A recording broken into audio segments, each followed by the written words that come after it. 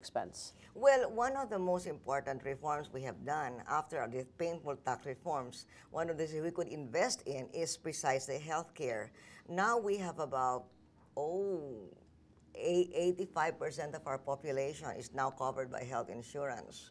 So that's a big investment we've done because we subsidize the premiums of the poorest of the poor. Now, with regard to the medicines under price control, we don't want price control. It's not, generally, it's not good for business in a competitive situation.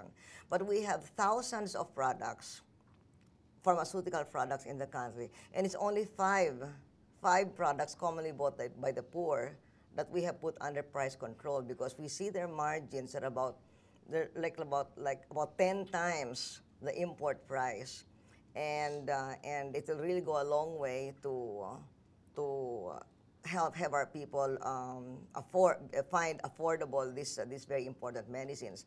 But I do hope that the industry can do its own price reductions without us having to do anything put anything under price control. It's an important issue, particularly Yeah. given that it is the just 5 drugs that Yes. so many people really are relying on. Yes. Are there any other policy changes you think need to be put in place to address the global economic slowdown, whether from a healthcare standpoint or from the banking sector standpoint, with regard to giving companies more access to credit? We're fortunate that we made these very important reforms years ago. For instance, healthcare, education, training of our manpower, so they can be qualified for the areas that investors want to be in. We've been able to afford this because of our painful tax reforms years ago.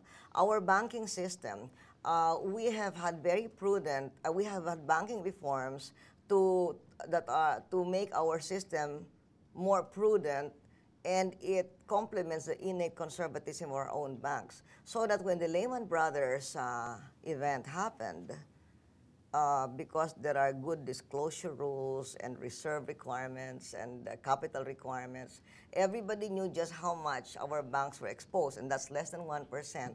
And that less than 1% was fully covered by reserves, and the banks were well capitalized, no run. So these are the things that help us weather the crisis. The important thing is we must not be complacent. We must continue our reforms. We must invest in human and physical infrastructure. We must continue to provide for a regulatory environment that is prudent and conservative rather than permissive of financial adventurism. And we believe that by doing all this, we can position ourselves very well to be very competitive once the world economy rebounds. All at a time that you continue to need to alleviate poverty. Yes. As the population growth continues. The population growth rate has gone down to 1.95% from the 2.4% that it used to be. So, well, if I may say something about population, now it sort of works both ways. Because if you look at the countries that are weathering the crisis relatively well, it's the countries with big populations that have good spending power: China, India, Indonesia, and the Philippines. Countries that are very small, even if they're first world countries, and they don't have the domestic demand, like Singapore, are experiencing recession.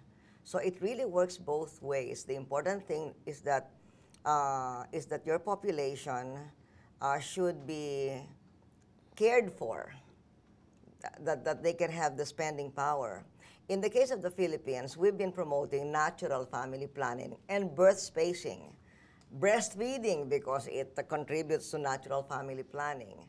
And that is what we have done to bring the growth rate of the population down from 2.4% to 1.95%.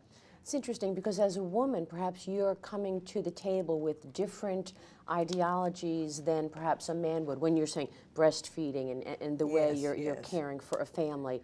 This must have actually helped your success along the way, coming from the issues that anybody would look at from a different way. Is that accurate? Possibly, yes. Also, the emphasis on expenditures or investment in nurturing activities like health, education, training.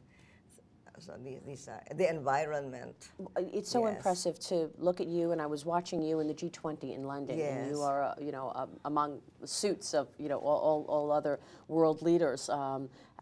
What can you tell me about your success? To what would you attribute such tremendous success? I guess to hard work and focus.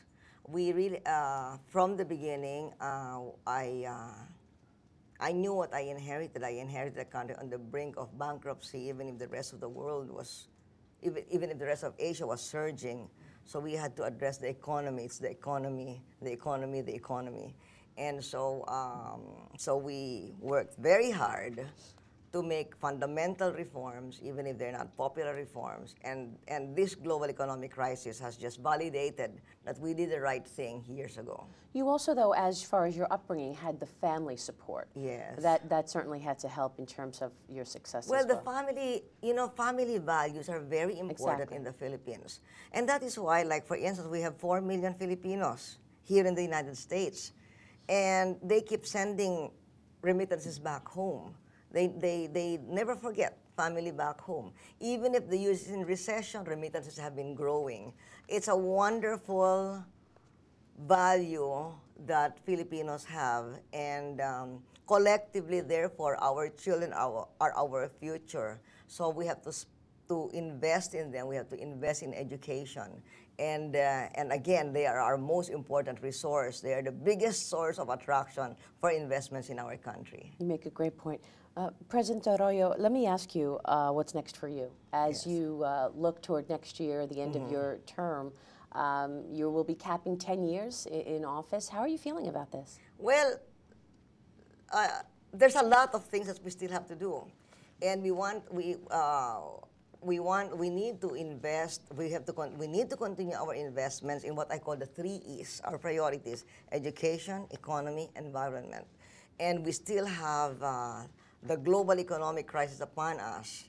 So we still have to address that. While we have weathered it so far, we must not be complacent.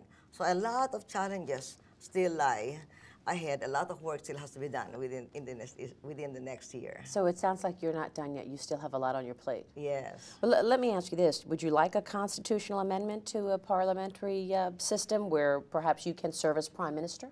Well, I've always been saying that there are 2 Philippines.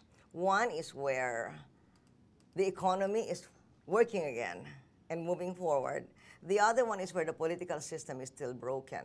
And so we've done many fundamental reforms in the economy, and it's time to begin to do fundamental reforms in the political system. Now, where that will go, what the specific reforms will be, that would really be up to those who are in charge of doing such amendments. I guess there was a vote recently, and a third of the people said that they do not expect President Arroyo to step down. Oh, well, fortunately, it's only a third. No, that's not true, and I've said it over and over again. My term ends in 2010, but until the last day, I'm going to continue to work hard for our economy, our environment, and our education, and our people. It sounds like the people would like you to be there beyond 2010, which is I'm sure, a nice feeling for you. Well, the important thing is what we must do within this next year.